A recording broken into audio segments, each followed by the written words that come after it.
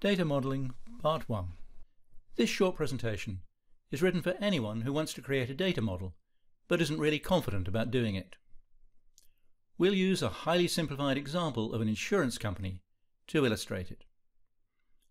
The subject matter expert, Theo, will describe the business. As he talks, the analysts will create a data model. Theo tells the analysts that the company has customers who buy insurance policies.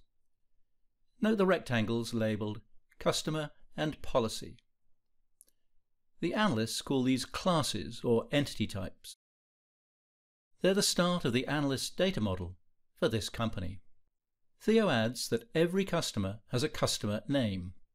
In data modelling, we say that customer name is an attribute of customer. Note that the model just says customer name, not the customer's actual name.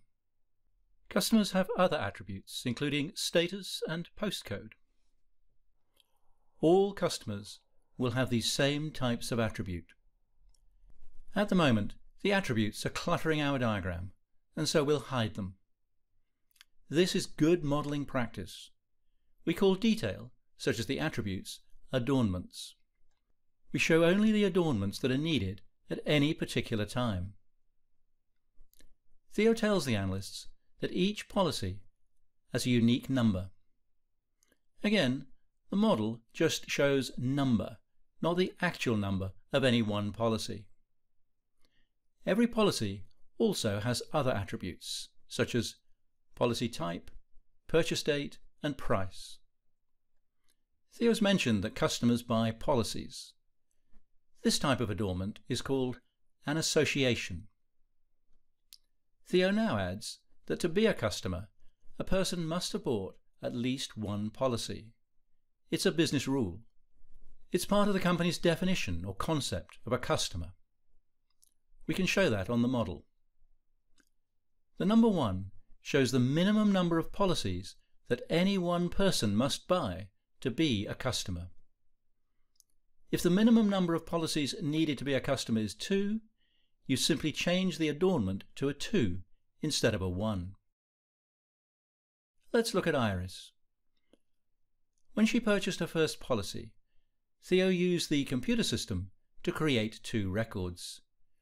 One to contain the attributes describing her, and one to contain the attributes describing her policy. Because of the business rule stating that customers must have bought a policy, the record for Iris's first policy must be created at the same time as the record for herself. Iris's customer record looks like this, and her policy record looks like this. We see that the computer system has given her policy the number 4. The computer system links her customer record with her policy record. We won't worry about how it does this. That's not our job. Although the model itself doesn't show the details of individual customers and their policies, it does define the business rules for creating and linking the individual records of customers and policies. Moving forward, the analysts know that the minimum number of policies that a customer must buy is 1. They now need to know if there's an upper limit to the number of policies one customer can buy. Theo tells them that customers can buy as many policies as they want. We show this on the model by inserting a star or asterisk after the number 1. The star means there's no upper limit on the number of policies that one customer can buy. We can read the model at this stage as either a customer can buy 1 or more policies, or a customer must buy at least 1 policy. Later that day, Theo tells the analysts that the business has decided that the association between customer and policy should be owns rather than buys. Whatever the business wants, it's their business and their model. So the analysts change the label of the association to owns. Job done. By the way, it's normal to put 2 dots between the 1 and the star. We'll fast forward to a time when Iris has bought 3 policies, numbers 4, 9 and 12. Ruben owns just 1, Matt owns 2, and Sophia owns 4. The data model doesn't show this directly, but it does define the rules. We can also look at things the other way round, i.e. from the policy to the customer. A policy is owned by a customer. Again, the analysts can ask, what's the minimum number of customers that a policy must be owned by? Theo says it's 1. The obvious question now is there an upper limit to the number of customers that can own a single policy? Theo says that policies can be owned by more than one customer. For example, let's suppose that Matt, Ruben and Iris buy a new policy together, i.e. the policy is owned jointly by all 3 of them.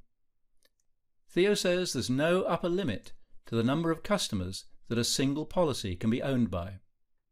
We already know how to write this on the model, i.e. 1 ... star.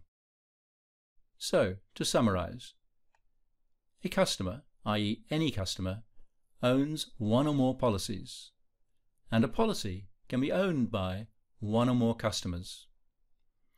Note that although we say policies and customers, the words policy and customer on the model are written in the singular, i.e.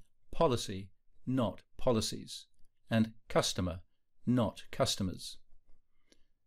This is because the rectangles on the model represent classes of things, i.e. it's a sort of blueprint that describes all the policies and all the customers. We know that the model tells us that every customer will own 1 or more policies. The 1 ... star is written at the policy end of the association. This often confuses people when they start learning how to create data models. Adornments, such as the 1 ... star, are referred to as the multiplicity of the association. The multiplicity is always written in the form minimum ... maximum. Let's now start from the policy. We know that one policy, i.e. any policy, will be owned by 1 or more customers. The minimum number of customers that will own a policy must be 1. There's no maximum, and so we use the star symbol. Once you've got these basics, building and reading the model is simple. The analyst just models what the business person tells them about the organization. Data modeling like this should be considered as a very powerful tool for business analysts and business architects. Too often, the analyst thinks that this technique is only for technical people. This is the end of the video. Thanks for watching.